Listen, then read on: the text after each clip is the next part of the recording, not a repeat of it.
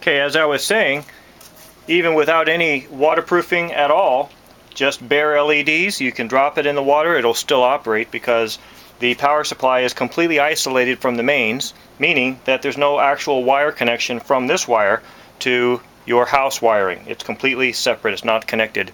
It's only connected through magnetic coupling. So anyway, nevertheless, just to keep the LEDs from corroding and going bad, which they would in an hour or two without any protection, it has triple waterproofing on the inside. The LEDs are waterproof to the heatsink. And then of course you have your encapsulant, which is clear in this case, and then wrapped around by the sealed box, which is siliconed with black sealer all the way around that. So the idea being that you want this to run for a long time, no matter what happens. Underwater, some water may come up here, drop some water on it, take it out, put it into the tank sometimes. It doesn't really matter, it should be just fine.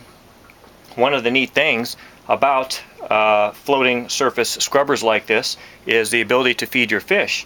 Sometimes it gets so full of algae that you'll have a little bit growing on your light. So I like to just pick it off of here, maybe rub it with the fingernails and throw that to the fish, or maybe just drop that down and the fish will start eating it right off of the light. They'll actually start associating the red light with being fed, so that's pretty neat. So anyway, that's the light, and if you set the light down, like to get it out of your way, don't turn it upside down like this because you want the heatsink to be in the air. So just set it on something like this, or hold it, or put it, if you're going to put it on your carpet after it's clean, of course, just go ahead and set it down. Keep the heatsink up so it can stay cool. Now when you are doing harvesting, what I like to do, it grows really heavy on the four corners by the lights. I like to pull some out and just throw it to the fish every couple hours, and it actually grows back in a couple hours. It's pretty fast once it's actually packed full. But if you're going to do a full harvest and you need to throw it away to get it out of your system, out of the tank, you just reach in and grab it like this, and it's going to take about 2 full handfuls to get a completely packed scrubber clean. When you reach in, don't obviously pull the ribbons out. They're epoxied to the rock, and we test these and pull on them and all that good stuff like this, okay? But nevertheless, you just want to let your finger slide through the ribbons like that, okay? And watch the texture, because you don't want to hit your knuckles, your fingers, up against this stuff. So you'll get used to this. You want to kind of feel that when you first get it to see how rough it really is. It's unbelievably rough, and that of course is what allows an unbelievably strong attachment of the green hair algae. It's such a good attachment that when you reach in, you can pull the entire scrubber out of the water and shake it like this, and the algae will not let go. So you sometimes have to grab this and pull on it like that. It's almost like pulling roots out of the ground.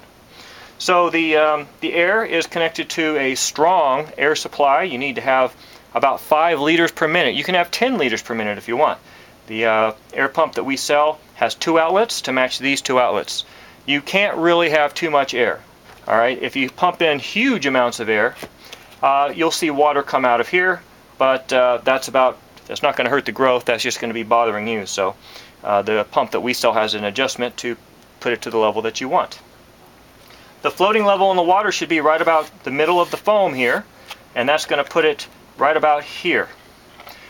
One interesting thing, because the growth gets so thick, it traps air bubbles in the growth and starts lifting the thing up. So although when you first put it in your water, it's going to appear, if you go like this, and then you float it like that, and you kind of like looking inside, you'll see that the water seems to go too high.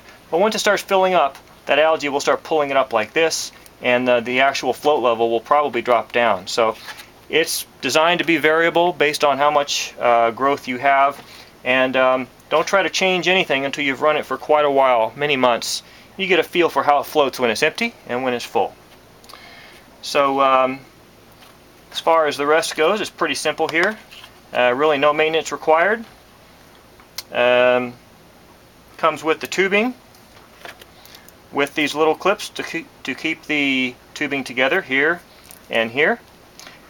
These little attachments here are designed so that if you do need to take it to the sink or remove it or get it out of your way, all you need to do is detach these with your thumb, and then the whole thing can just come out of the water and it can get out of your way. So let's see, what else?